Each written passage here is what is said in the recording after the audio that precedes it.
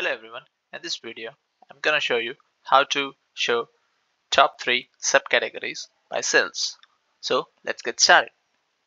I've connected to sample superstore data. I'm gonna double click on category, subcategory, sum of cells. I'm gonna create one custom calculation called as index. I've just included index over here.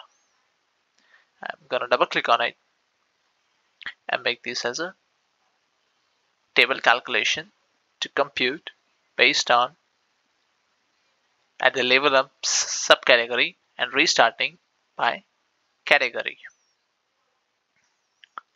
I'm going to drag this index on my filter shelf and select at most 3. Apply. OK. There you go. You've got subcategories top 3 by category wise. Thanks for watching.